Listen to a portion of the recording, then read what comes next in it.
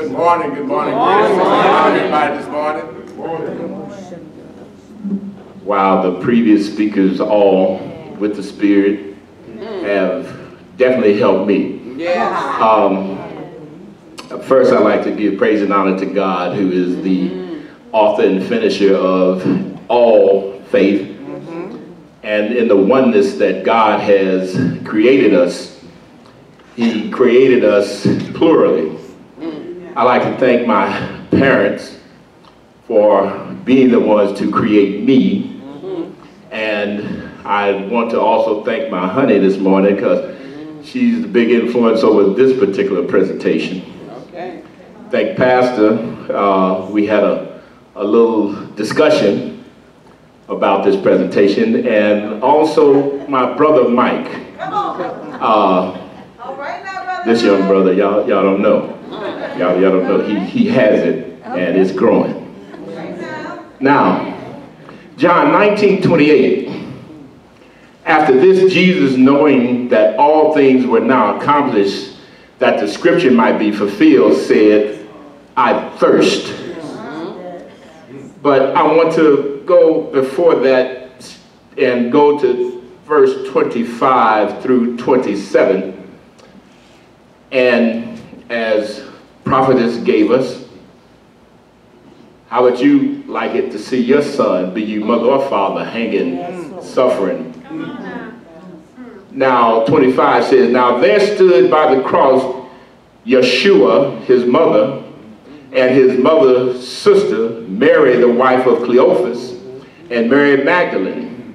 When Yeshua therefore saw his mother and the disciple standing by, whom he loved, he said unto his mother, Woman, behold thy son. Then said he to the disciple, Behold your mother. And from that hour, that disciple took her into his own home. So we get to the idea and the concept of thirst.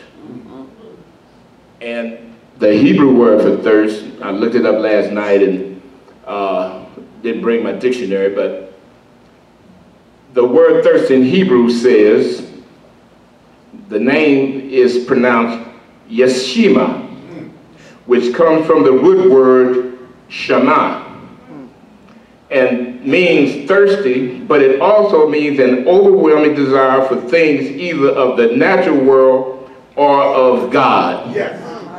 This kind of gives you a nebulous idea of the conversation I had with Pastor, and it's still tied up. So see, I'm glad I spoke to you about that.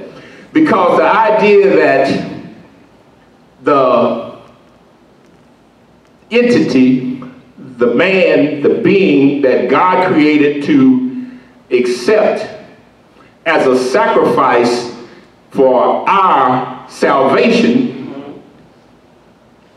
had a desire. And that desire was to engulf and to accept the universe itself as water. He thirsted, the desire for earth, people on earth, to be saved. So we all thank God, we all thank the salvation, and we all thank the Ruach HaKodesh, the Holy Spirit, for our redemption and for our safety as we walk this earth, giving all praise and honor to all things that God has done for us yesterday, today, and forever.